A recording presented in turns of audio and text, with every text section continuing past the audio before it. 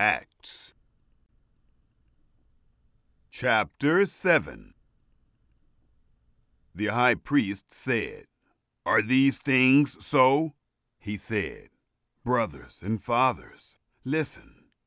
The God of glory appeared to our father Abraham when he was in Mesopotamia, before he lived in Haran, and said to him, 'Get out of your land and away from your relatives, and come into a land which I will show you.'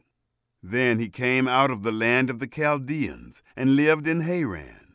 From there, when his father was dead, God moved him into this land where you are now living. He gave him no inheritance in it, no, not so much as to set his foot on. He promised that he would give it to him for a possession, and to his offspring after him, when he still had no child.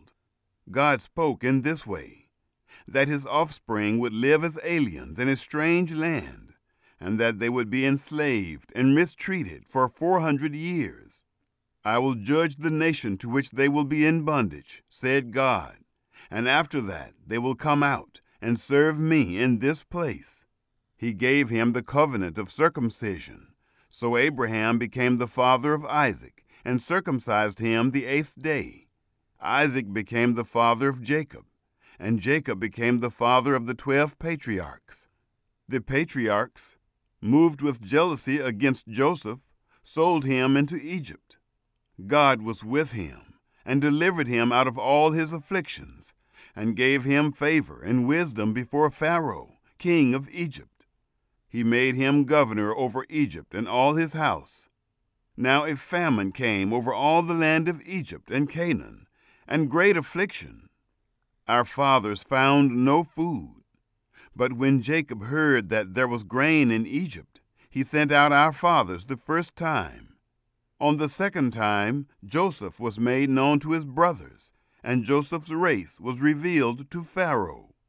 Joseph sent and summoned Jacob, his father, and all his relatives, 75 souls.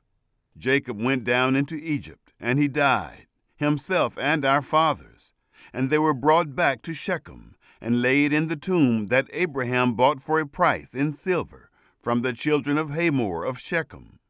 But as the time of the promise came close, which God had sworn to Abraham, the people grew and multiplied in Egypt, until there arose a different king who didn't know Joseph. This same took advantage of our race and mistreated our fathers, and forced them to throw out their babies so that they wouldn't stay alive. At that time, Moses was born and was exceedingly handsome. He was nourished 3 months in his father's house.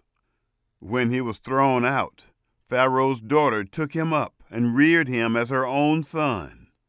Moses was instructed in all the wisdom of the Egyptians. He was mighty in his words and works.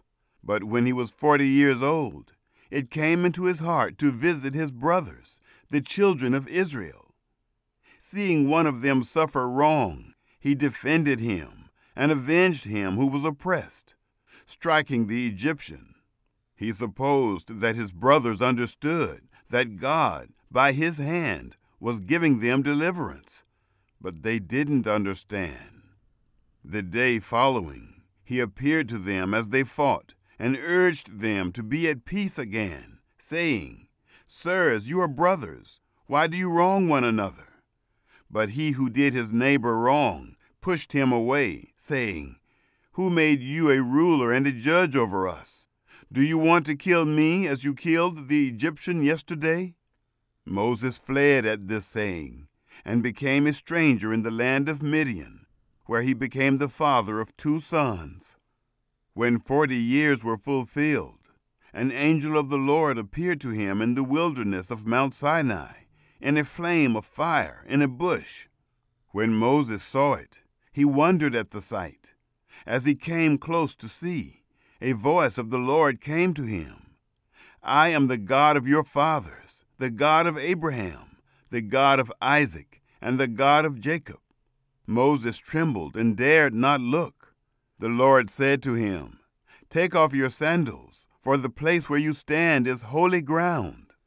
I have surely seen the affliction of my people that is in Egypt, and have heard their groaning. I have come down to deliver them. Now come, I will send you into Egypt. This Moses, whom they refused, saying, Who made you a ruler and a judge? God has sent him as both a ruler and a deliverer, by the hand of the angel who appeared to him in the bush. This man led them out, having worked wonders and signs in Egypt, in the Red Sea, and in the wilderness for 40 years. This is that Moses who said to the children of Israel, The Lord our God will raise up a prophet for you from among your brothers, like me. This is he who was in the assembly in the wilderness with the angel that spoke to him on Mount Sinai, and with our fathers, who received living revelations to give to us, to whom our fathers wouldn't be obedient, but rejected him, and turned back in their hearts to Egypt, saying to Aaron, Make us gods that will go before us. For as for this Moses, who led us out of the land of Egypt, we don't know what has become of him. They made a calf in those days, and brought a sacrifice to the idol, and rejoiced in the works of their hands. But God turned and gave them up to serve the army of the sky, as it is written in the book of the prophets. Did you offer to me slain animals and sacrifices 40 years in the wilderness, O house of Israel? You took up the tabernacle of Moloch, the star of your god, Rephan, the figures which you made to worship. I will carry you away beyond Babylon. Our fathers had the tabernacle of the testimony in the wilderness, even as he who spoke to Moses commanded him to make it, according to the pattern that he had seen, which also our fathers, in their turn, brought in with Joshua when they entered into the possession of the nations, whom God drove out before the face of our fathers, to the days of David, who found favor in the sight of God, and asked to find a habitation for the God of Jacob. But Solomon built him a house. However, the Most High doesn't dwell in temples made with hands, as the prophet says, Heaven is my throne, and the earth a footstool for my feet. What kind of house will you build me, says the Lord? Or what is the place of my rest? Didn't my hand make all these things? You stiff-necked and uncircumcised in heart and ears, you always resist the Holy Spirit. As your fathers did, so you do.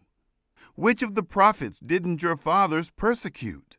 They killed those who foretold the coming of the righteous one, of whom you have now become betrayers and murderers. You received the law as it was ordained by angels, and didn't keep it.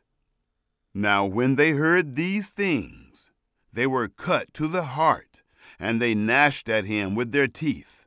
But he, being full of the Holy Spirit, looked up steadfastly into heaven, and saw the glory of God, and Jesus standing on the right hand of God, and said, Behold, I see the heavens opened, and the Son of Man standing at the right hand of God. But they cried out with a loud voice, and stopped their ears, then rushed at him with one accord. They threw him out of the city, and stoned him. The witnesses placed their garments at the feet of a young man named Saul. They stoned Stephen as he called out, saying, Lord Jesus, receive my spirit. He kneeled down and cried with a loud voice, Lord, don't hold this sin against them. When he had said this, he fell asleep.